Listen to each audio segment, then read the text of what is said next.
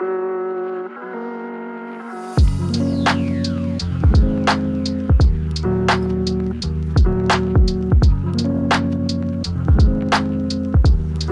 it is, the Scott Session. This is a 9 feet 5 weight. I have on here a Cortland trout bus in WF5, and this is just some of the things that this rod can do.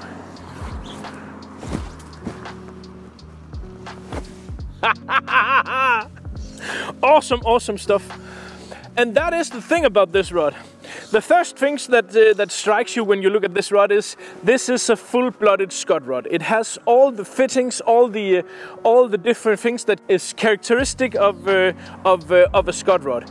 It has some really nice fittings. It has some nice shooting eyes, and the overall finish of this and the cork quality is really great. It has the same reel seat as the old Scott Radian. It has the same kind of markings as the old Scott Radian, only in green. And I was a big fan of the Radian back in the day when it was available. I had both a 4-weight and a 5-weight, and it was one of my all-time favorite rods for fishing streams, for fishing dry flies, but also for fishing some of the lighter fishing on the coast here in Denmark.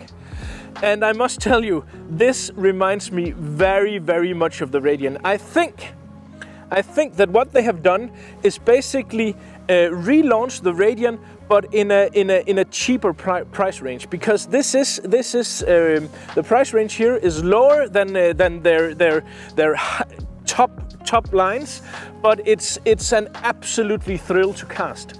What the Radian did and excelled at, and what this rod did and excels at, is it has the best of two worlds. This is more intended as a fishing rod, and the Radian in its day was the best-selling Scott rods for 7 years straight, and with good reason, because in this rod you have combined some of the very core and really good elements of a very nice rod. It has a delicate feel. It has a delicate touch, and it's very precise. So it's awesome for dry fly fishing, for shorter range, and to basically just place the fly exactly where you want it to be, if it's a dry fly or a nymph. But it's also light, and also it still has some of the oomph and some of the power in the lower section of the rod to also make those power casts when you really need some distance. It delivers that as well. So I think overall, the Radiant and the new Scott Session here, what they do very well is they kind of have both.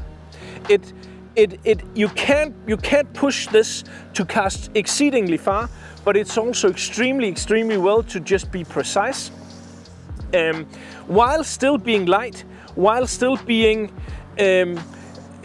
a rod that is designed for fishing and not just for blasting. So I think really this session here is a really nice addition to the Scott selection overall. I mean, it's a beautiful rod to look at, as all Scott rods are. And it's just a thrill to cast. It's also a rod that is fairly nice if you're just starting into fly fishing, or you want to upgrade from what you, maybe a TFO or whatever you have had previously, because basically this casts fairly easily as well. You can see I'm using almost no effort whatsoever.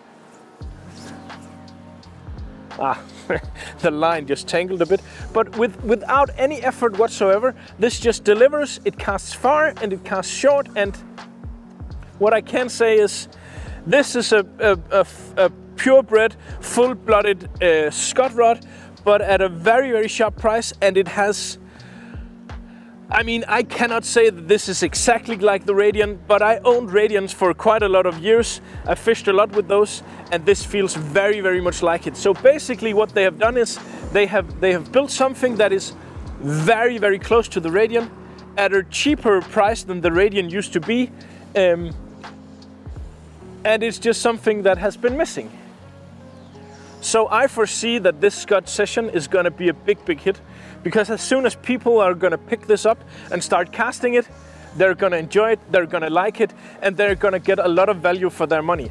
So the Scott Session is an awesome rod. and to sum up, has it all. Very nice fittings, very good at the short distance, very accurate, and if you push this to the limit, it will also deliver you the long far cast you need for, let's say, big rivers, lakes, or even coastal fishing. The Scott Session, it's an awesome rod, and it's just, yeah, it's just a pure joy to cast.